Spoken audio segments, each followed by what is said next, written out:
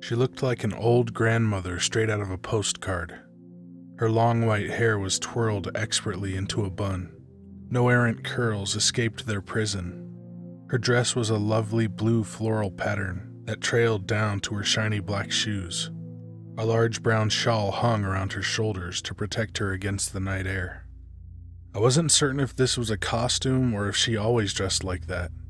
She smiled at every trick-or-treater that came begging for candy. They'd approach her rocking chair, holding out their sacks and bags and plastic pumpkins in supplication, and cheerfully chant trick-or-treat. Her house was not decorated for the season as extravagantly as her neighbors. Her only Halloween adornments were 2 large pumpkins, proudly sitting on the stairs. Their faces were carved in tortured expressions, with candles flickering tauntingly in their hollowed-out guts. I hesitated on the last step. She glanced over at me and waved, beckoning me to come closer. She smiled then, large and wide and artificially perfect. Her teeth were as white as peppermint. Holding out my bag, I said, "Trick or treat, please." She giggled, and it startled me. Her voice was surprisingly young.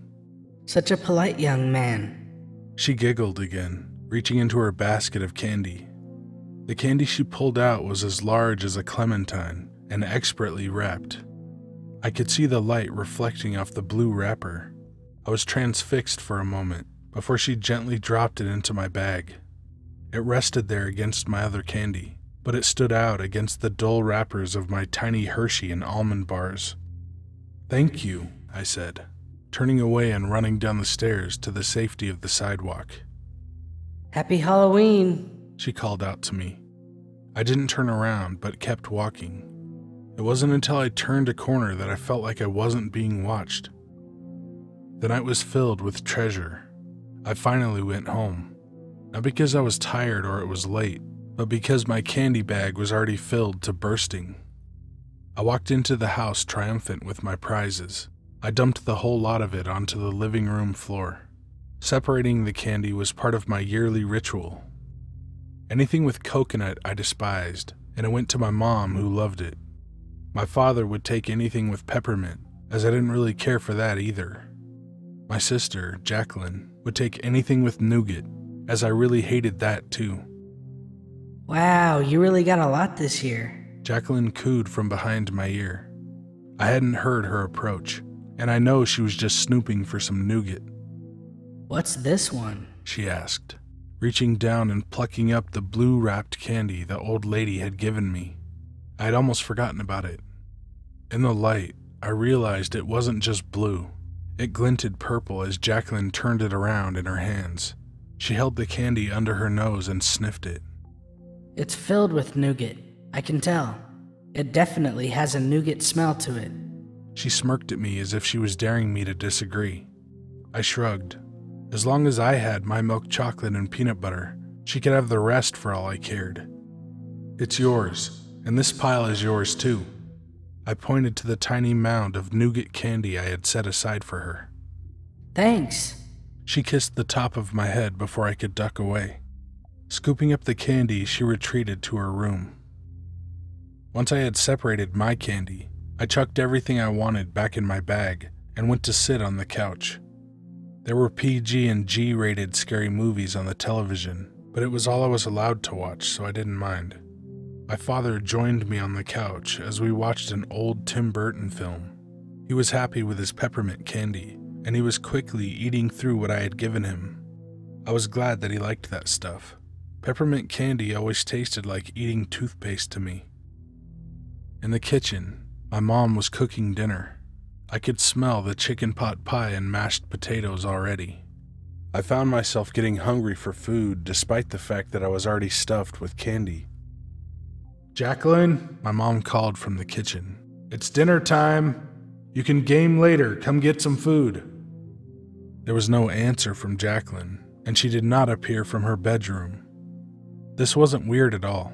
If she had her headphones on, she wouldn't have heard my mom calling her.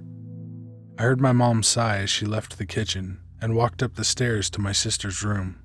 My mom must have thought she had her headphones on as well.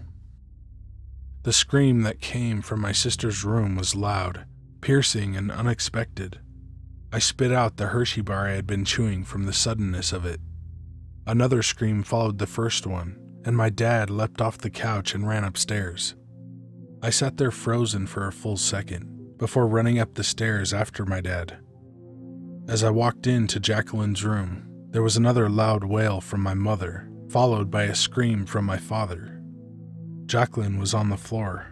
Her body was contorted and curled in on itself, not moving and not breathing. Her mouth was wide open, and her eyes were rolled back so far into her head that I could only see white. Her face and body had turned an almost iridescent bluish purple, the same color as the candy wrapper still clutched in her hand.